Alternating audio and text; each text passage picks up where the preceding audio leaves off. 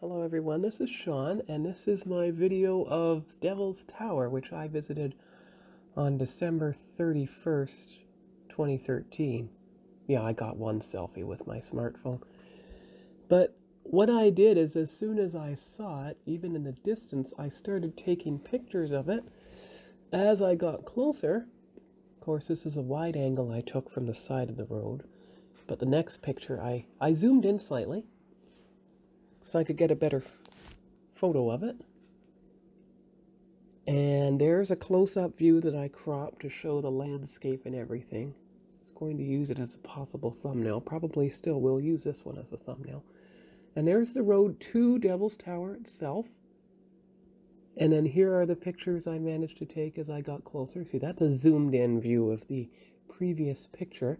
This is a view from the parking lot, right at the foot of the tower itself.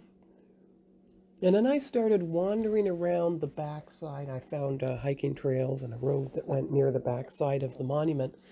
So I started driving around there. You can see the trail sign there. And I took a few pictures of the landscape around the tower itself. The forests and trees and the field, so you can see the landscape that it looks over all the way through. And then as I started making my way back out of the area, I took a couple more pictures, and you can see that you're right in the middle of the Great Plains from that picture.